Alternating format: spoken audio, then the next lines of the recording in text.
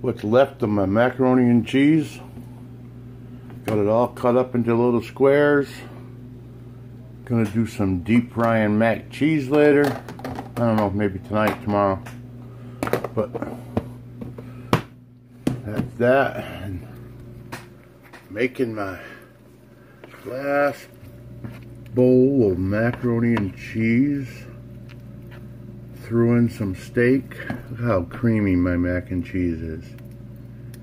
Can't get no better than that. I got 9 different cheeses.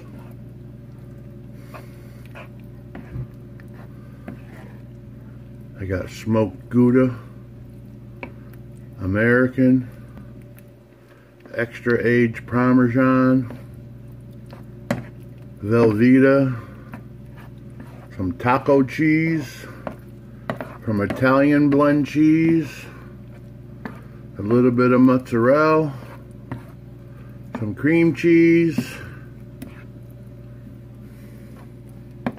Look at that. Don't that look good? Had to put a little extra milk in it though. It was a little too stiff with all them cheeses. I can still see bits and pieces of smoked Gouda. That is delicious.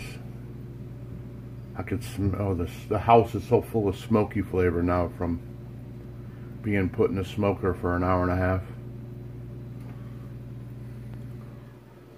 I know there's about 10 people who's tried it and they all love it, so I think I found my new recipe. But next time I will cut back on a little bit of the cheese, because I tell you, you really can't see it in here no more, but I got Zayako Chop, which is a dehydrated veggies, onions, parsley, red and green bell pepper, celery. I'm sure there's a few others in there, but got some Cajun bait garlic, some Cajun bait sweet Creole onion. Didn't need the smoked jalapeno because I was already making it smoky.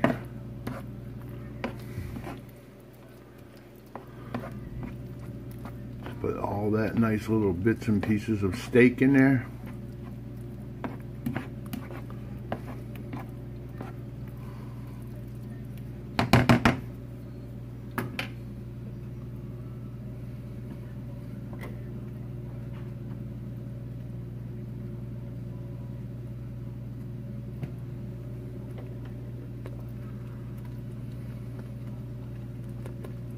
Oh, look at that bubble.